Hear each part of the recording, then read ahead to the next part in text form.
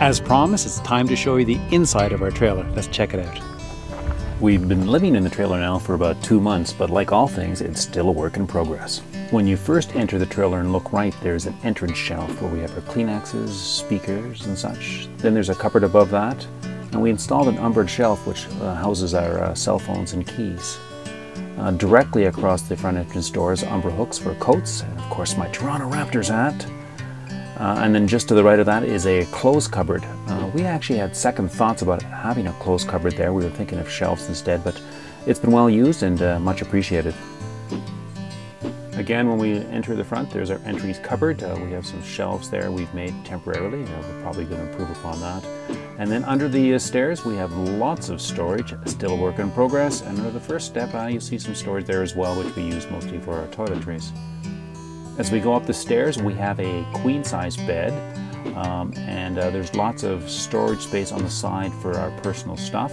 There's an escape hatch on the top, which is good for ventilation and sun. And then we have storage cupboards on either side of the bed, one for me and one for Tracy. We have 2 TV hookup locations, one in the bedroom area and the other in the dinette. As we look down into the rest of the trailer from the bedroom, we see our kitchen area, which has a range hood, which has been well used.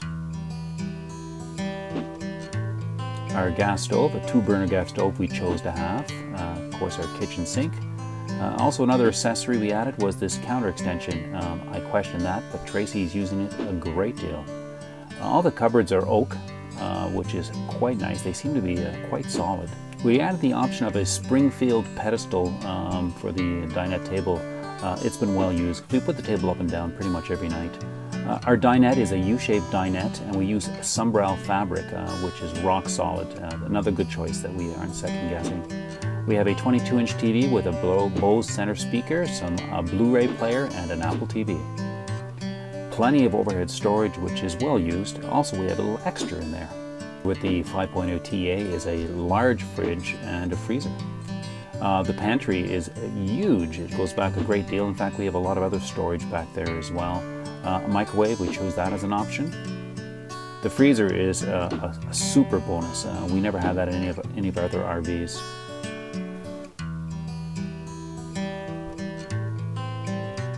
We haven't added much bling to the trailer, but we found this little piece of art at a store in Ottawa. We rather liked it.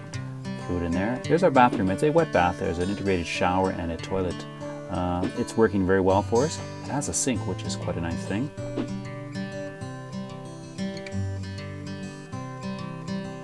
Our medicine cabinet is a bonus and well used. We have a smoke detector and a CO2 detector, a fan, and of course our thermostat.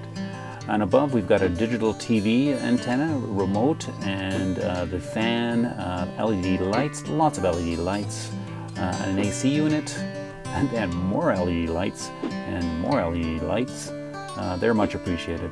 We have a surge protector, that's an option, and there's our control panel, and then the solar unit, which is also a control panel.